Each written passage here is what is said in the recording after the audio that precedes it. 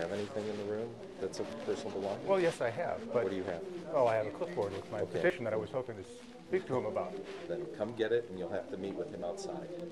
Okay, well, Plain and simple. well, no, please. My name's Rocky Raczkowski. I'm a lifetime member here. Rocky. And yes. I'm sorry. No, I'm not going to have you. I'm not going to have you disturb the meeting. All right, You're obviously not here, and because you're not here to support Congressman McCotter, you can deal with him outside, but not inside. Like I asked that gentleman to move his car, and because he's on private property. You're going to have to move your car. Okay. Good luck. I ain't got a car. Is that you? If you're not, yes. Okay. If you're not here to support the cultural center, for cultural center events, or for one of the events that's being hosted here, then you shouldn't be on the property because it's private. It's private property. That's why it's a fraternal organization. I haven't asked you my question yet. What makes you think I'm going to disrupt this meeting? I saw the bumper stickers, Yes. and it's my call. It's a private meeting. I was under the impression it was open to the public. No, it is not. Really? It's open Because to- the announcement...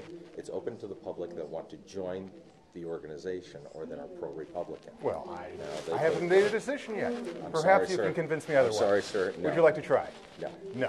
No. I'm going to ask you to meet with him outside, not inside. I'll go get your clipboard, and you can stand outside and meet with him. Not a problem. Thank you very much.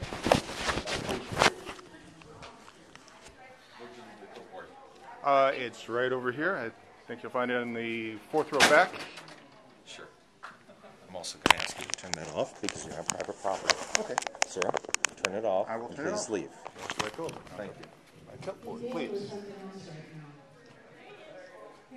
Very exciting, don't you think? Very exciting. That's why I love politics.